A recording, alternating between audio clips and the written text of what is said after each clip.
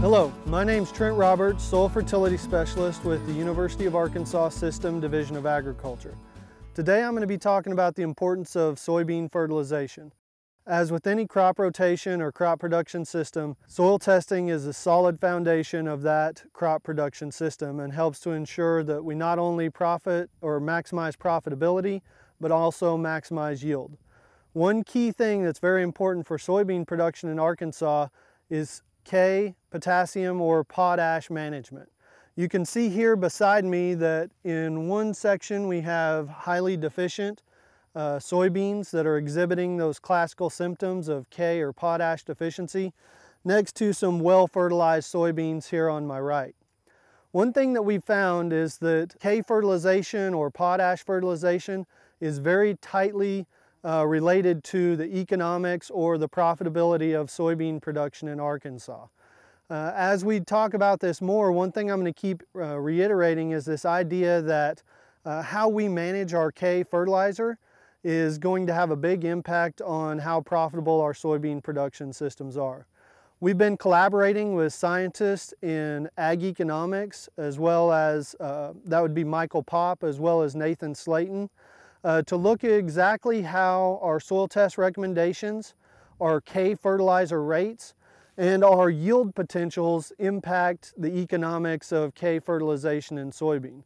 One thing that we found is that as the value of our soybeans change, the profit maximizing K rate changes as well. And that's something that we want to take into consideration in years to come, is starting out with a sound quality soil testing program to kind of gauge and determine what our soil test K availability is.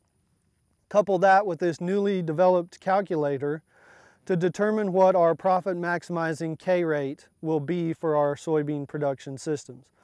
One thing that you'll find is obviously when soybean or commodity prices are low or depressed, that yield maximizing K rate or profit maximizing K rate is going to be somewhat lower than if the value of the soybean is much higher. So that's something that we definitely want to take into consideration. Another thing along those same lines is earlier this year we released a video specifically talking about our potassium monitoring program for soybean, and I would encourage you to go check out that video. But what we're hoping is to increase the utilization of tissue testing in season to help identify hidden hunger in soybean and tell us when and where we might benefit from additional potash applications in soybean.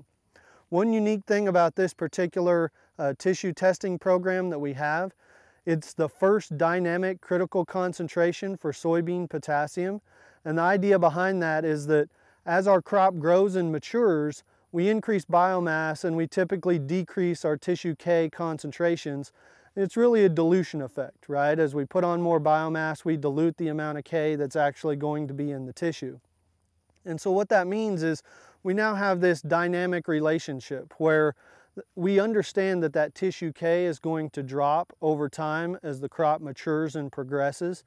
And so it gives us a target where we can say, okay, anytime after the R1 growth stage, we have a target that we want to stay above. And as long as we maintain our tissue K concentration above that target, we can reasonably expect that our yield is going to be maximized as it relates to K or potash fertilization.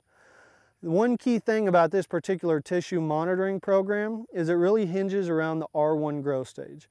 And so it's very important that we accurately identify the timing of when that crop hits the R1 growth stage, because what we're going to use is the days after R1 and the tissue K concentration to determine whether or not we have optimal K levels, suboptimal, or extremely deficient. One good thing about this particular nutrient monitoring program is the idea that it can help us diagnose hidden hunger. And so hidden hunger is going to be one of those situations where we may be losing yield to a particular deficiency, such as potash, but we don't see these very extreme visual symptoms of firing around the leaves associated with the chlorotic nature of K deficiency in our row crops. The last thing that I want to reiterate is the use of cover crops in production systems. We've been doing a lot of work on cover crops, and if there's one rotation where cover crops are probably the easiest to incorporate, it's immediately prior to soybean. So all the work that we've done over the past 10 years has really indicated that the easiest crop to implement cover crops in is going to be soybean. And so if you're interested in looking at cover crops or dealing with cover crops, we would really encourage you to start thinking about that prior to a soybean crop. And part of the reason that we encourage that is, when you start utilizing cover crops, there's going to be some bumps, there's going to be some hiccups, and at least in my opinion, soybean are the most forgiving in regards to those bumps and hiccups that you might encounter with cover crops.